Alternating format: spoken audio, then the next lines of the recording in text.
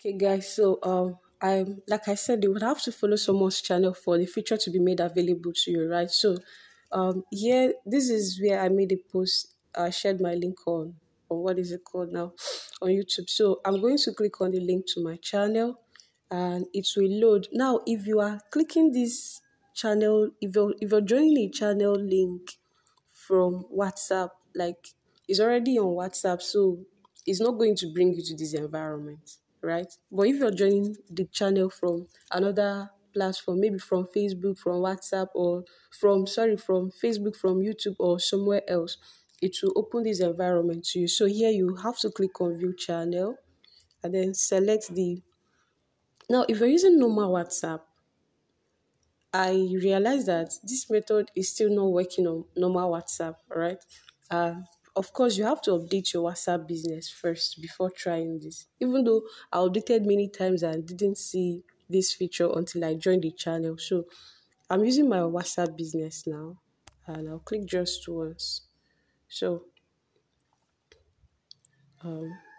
So it's showing me this because this is my channel, right? So I'm already a follower. But if not, you're going to see follow icon here. You're going to see follow icon at the top here. Just click on follow. Then when you are follow, go back.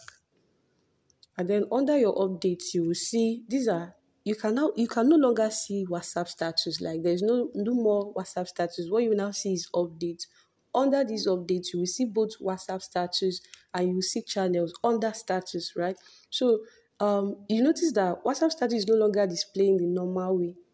WhatsApp status is no longer displaying the normal way. So under WhatsApp status, if you it is now this it is WhatsApp status is now displaying like as if it's Instagram stories, Facebook stories, and all the rest, right? And then if you scroll down, if you look below WhatsApp statuses, you would see the channels that you are following. Now you can now click on this plus icon. You can see when you click on the plus icon, you will now see that this feature is now made available to you. Then click on create channel.